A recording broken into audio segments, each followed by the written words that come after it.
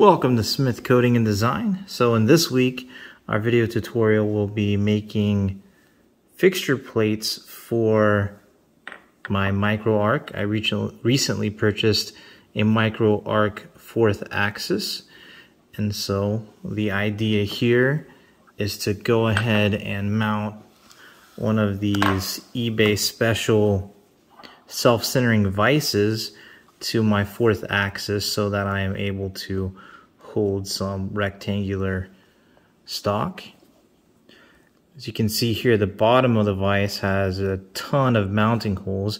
I decided to just use the ones nearest to where the pins go. Those are M6, which matches the same thread size as the microARC itself, so that made sense.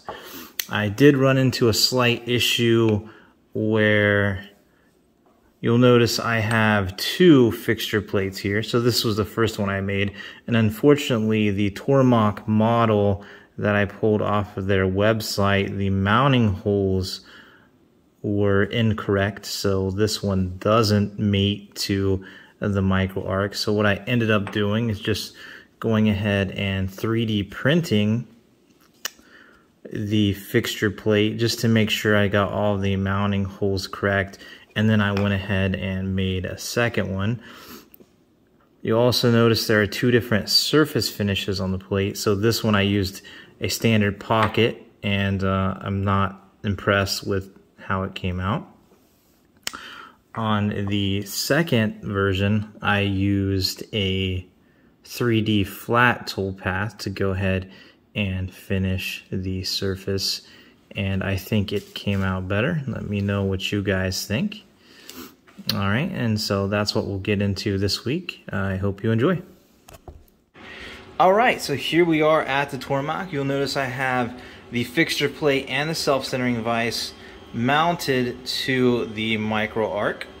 So I reached out on the Tormach Facebook group, and I was pointed in the correct direction from a few gentlemen in terms of my issues with some of the diameters and the mounting holes not lining up on my fixture plate.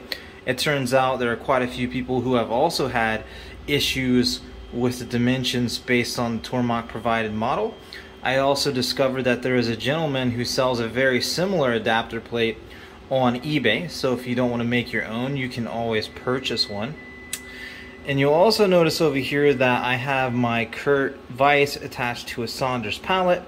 So the idea there is anytime I'm going to use the 4th axis, I'll just go ahead and unbolt the pallet and use the 4th axis and then put the pallet back afterward.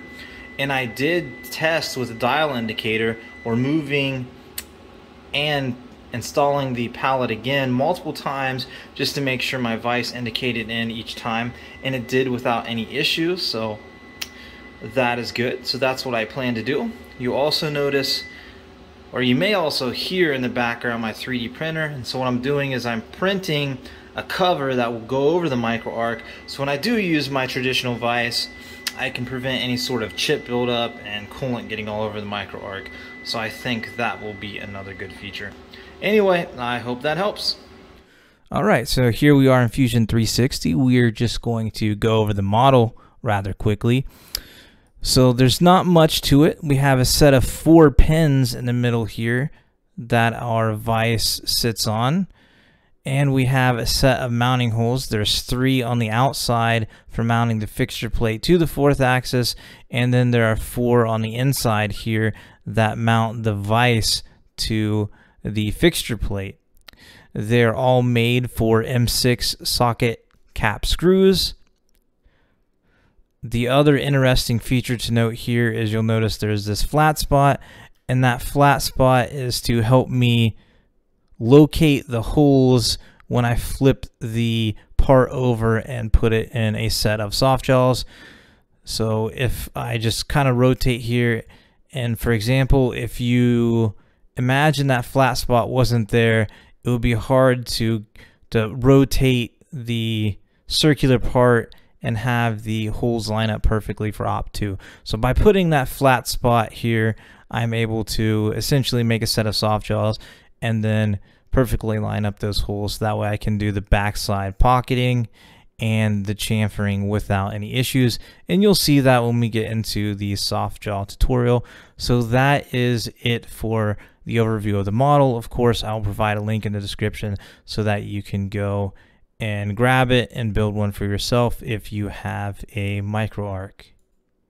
All right, so now we'll jump over to the cam side of things.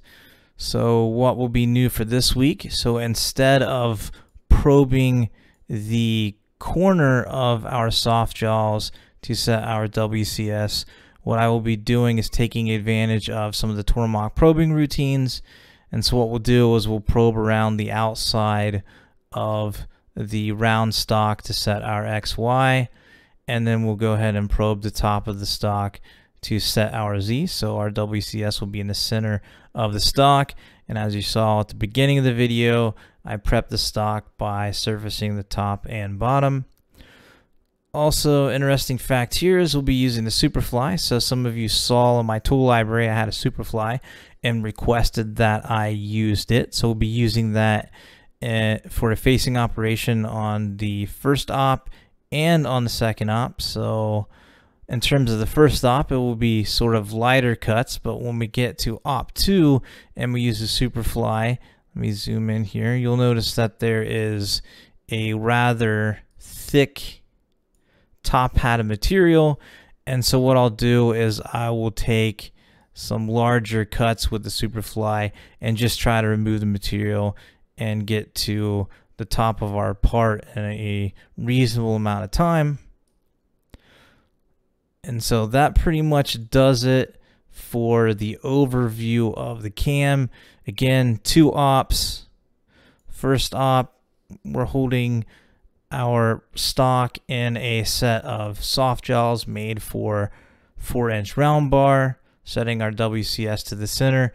We're doing the same thing on op 2. We have a different set of soft jaws, and on this side, we're taking advantage of the flat. And again, we will be using that same probing routine from op 1 to probe around the outside of our stock and set our WCS to the center. And so that does it. Please tune in and we will walk through all of the cam and see the videos of the Tormach machining the part in the series of tutorials that follow.